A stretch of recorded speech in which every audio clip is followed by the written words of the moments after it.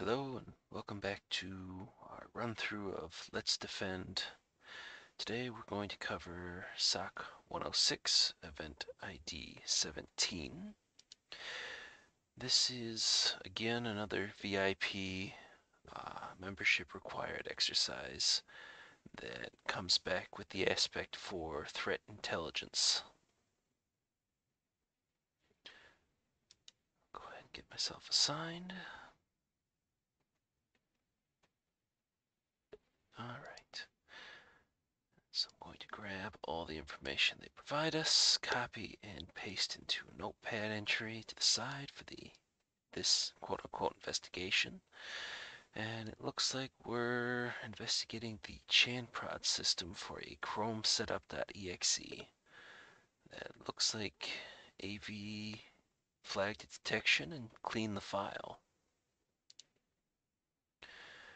Alright, so what we will do is go into, let's see, not case management, endpoint security, there we go. And we're going to take a quick poke and prod at ChanProd. No browser history, no command history. Agent error on the network connections list. Probably just be safe to nuke and reload. But process history. Well, it looks like it would all fit. So we'll start with taking the hash for the 85.0.4183.102 underscore chrome underscore installer.exe, and we'll prop it into VirusTotal. This was done, well, now a couple of days ago. Let me refresh the page. Yes, I did a little bit of work before starting the video section. So 4 days ago, absolutely no engines detected. Looks like it is signed by Google.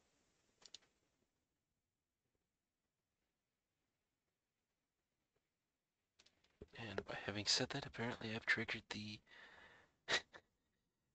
Google voice command system. Oh, great. Alright, so nothing there looks out of place. And because we're already looking at the endpoints, we'll go through and the other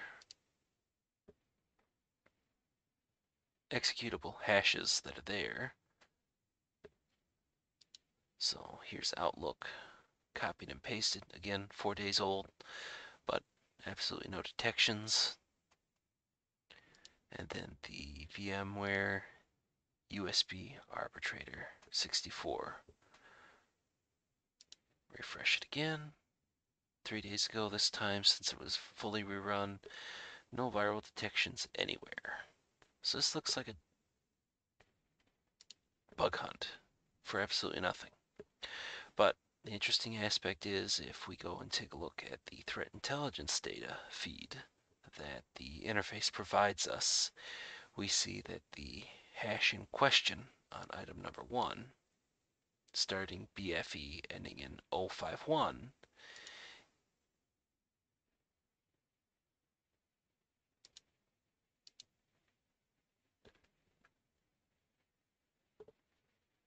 oh,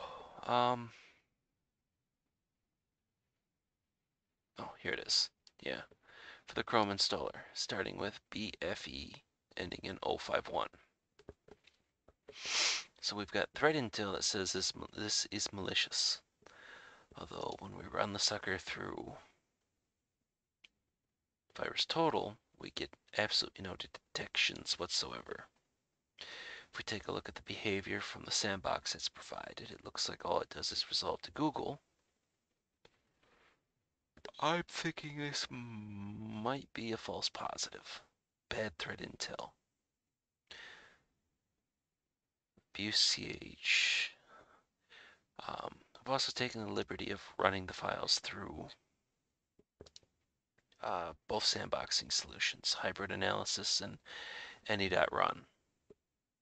And so underneath HA, there's one from last month on the 13th that came back marked as entirely clean. And one section was run on the 24th that comes up as suspicious.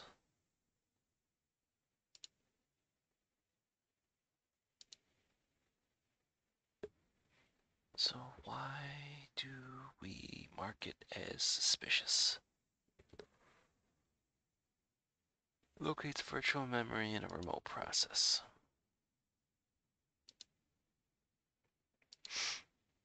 Writes data to a remote process. Which all looks like things that you would kind of expect for the installer for an application. Spawns lots of processes. Yeah. Command line, install source, tagged.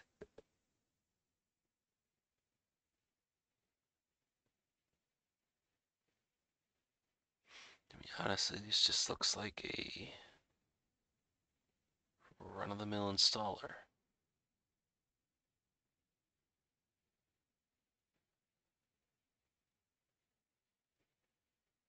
Import suspicious APIs. Well, we keep in mind the fact that it's actually installing. And then the similar sort of results through the any.run sandboxing portion. Comes back and marks it as malicious. But the file names, everything else like that look like it's all on board. And realistically, I mean, a lot of these connections look like they're Google. Although, I'm seeing things in here for like GVT1.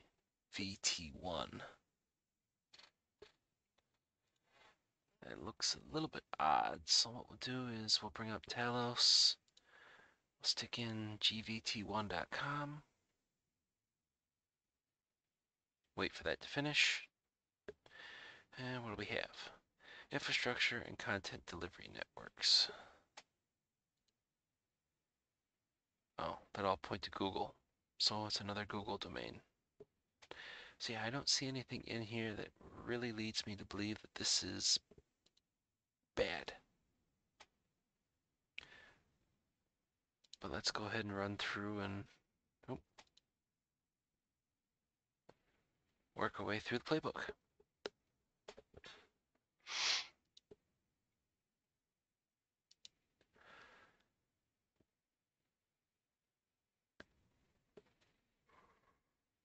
Let's take a look at the internet traffic. So this endpoint is 172.16.17.150. And so we'll go source address.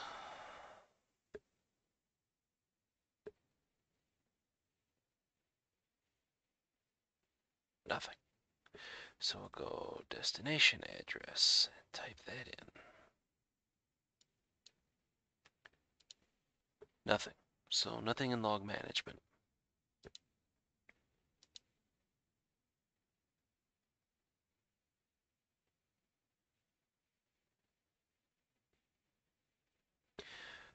As it sits, I have no understanding that it is actually setting itself to boot at startup.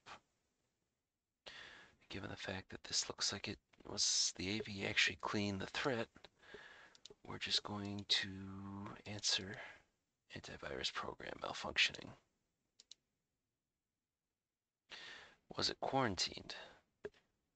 Well, considering the fact that the action taken said cleaned. Oh, now this I could go either which way with. But given the fact that it cleaned it, we're just going to say in the affirmative. Having looked at everything, I'm going to say non-malicious. Finish the playbook and we'll take a look and see as to whether or not if I just messed that up terribly.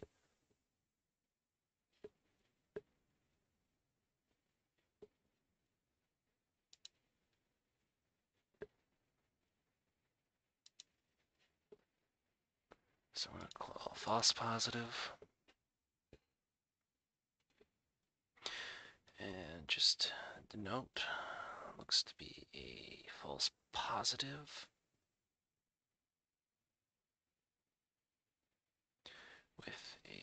Google Chrome installer. We'll close the alert. And let's see as to whether or not if we screwed this up terribly.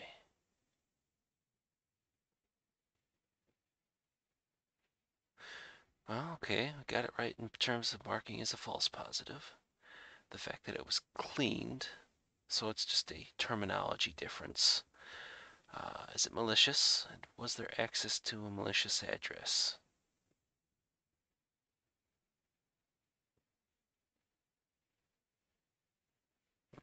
I may have to go back and pull up the video as I'm recording this and take a look. But considering the fact that the log files didn't show any sort of activity from that system,